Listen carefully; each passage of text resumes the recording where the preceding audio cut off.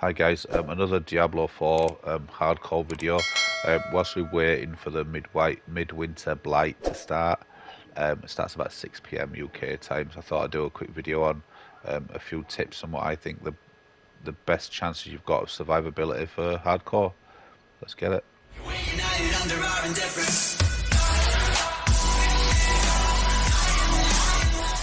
Okay, so the first tip really that I've learned is from the vampiric powers.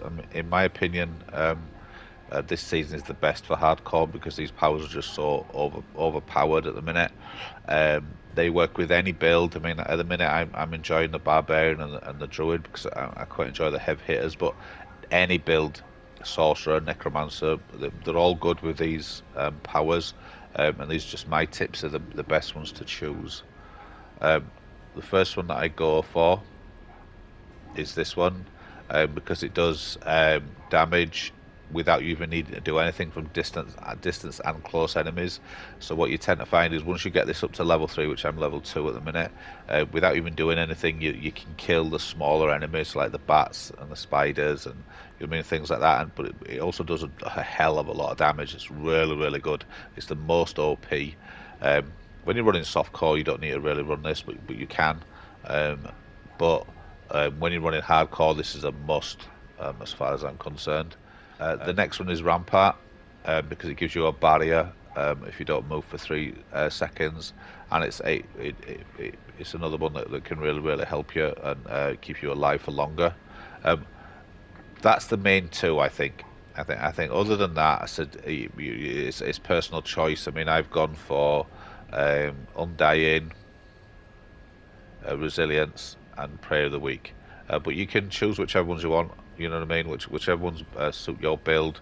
But those two, the Hemomancy, however way you pronounce it, and Rampart are your two main ones for hardcore. Okay, so my next tip is 2 tips really, and one is the world tier. Don't progress the world tiers too quickly, because the leap of power needed to enemy damage it goes up a lot in the world tiers. Definitely don't start at world tier 2 when you're running hardcore. It doesn't really matter when you're running softcore, but when you're running hardcore, stay on world tier 1 because the XP that you get versus the time it takes to kill the enemies is not worth it. You're better off just staying on world tier 1 and just getting up to level 50 as quickly as possible. Once you hit level 50, that's when the Paragon board comes into effect, and the Paragon board is really where a lot of your power and survivability will come from, especially for hardcore players. So my advice is get to around 55-60 and then go up to world tier 2, and then get to around 60 to 70 and then do world tier 3, and then around 80-85 then world tier 4. The reason for that is because you get a lot of the Paragon board will be unlocked by the time you get to World Tier 3 and World Tier 4. You would have unlocked a heck of a lot of it. And like I said, it really does help with damage and survivability. I've got a druid character, and it is flying through the enemies.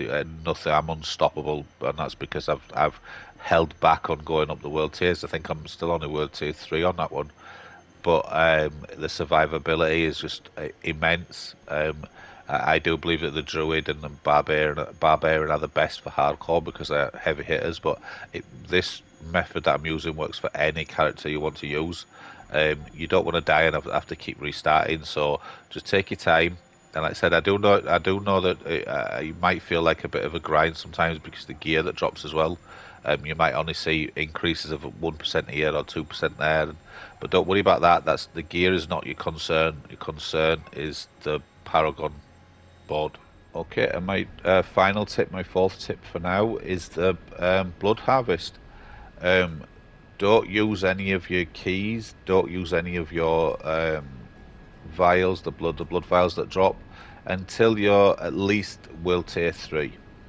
Okay, because they are usable no matter what tier you're in. It doesn't matter which one you're in, because you will not get any legendaries until you're world tier 3 or world tier 4. So you're just wasting your time, really. It's just going to be for loot that's just no good for you at all. It's the same loot that can be got from the ground. It's the same loot that can be got from the Whisper Tree. So save them, stack them up, keep them for as long as you can. Definitely use the blood vials in the little urns that are dotted around the place. Try not to take on the 3 urns one, where quite a lot of bosses come, unless you're quite high level and you feel you can manage it. Like I've got a druid character that I know I can manage it, but you know what I mean, try and do it with a group. If you see a group of people around, if you pay for it, they'll join in. You know what I mean? So also the tip there is if they join your group, it might get harder. But if they're just in the area, they'll help you to kill the enemies, but the enemies won't get harder. So if you see people running around, put in the first one, and you'll know because they'll hang around because obviously they want the free loot. I've had a lot of my legendaries from doing that, and from doing the urns, the single urns. I think they only take 15 blood vials. I've had a lot more luck from them than I have from the chests. So yeah, just stack them up.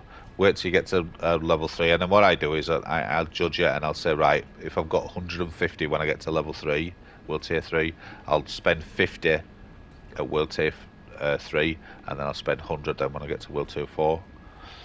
Yeah, so that's it. Like I said, I'll put a build in the description. The build I would stick to for if you want to run a barbarian, but like I said, just change the vampiric powers because it's not a hardcore build. It's just a normal build, but it does really work for hardcore. But change your vampiric powers to the ones I suggested. Like I said, you don't have to. It's just advice, but I really do think it works. I'll show you what the rampart does really quick. As soon as I go out here, it should activate in a second. But yeah, there you go. So you get a little force field around you for long as you don't move. You mean, and it really does help. It really does work. So yeah, so that's my tips for hardcore with a barbarian build. Enjoy.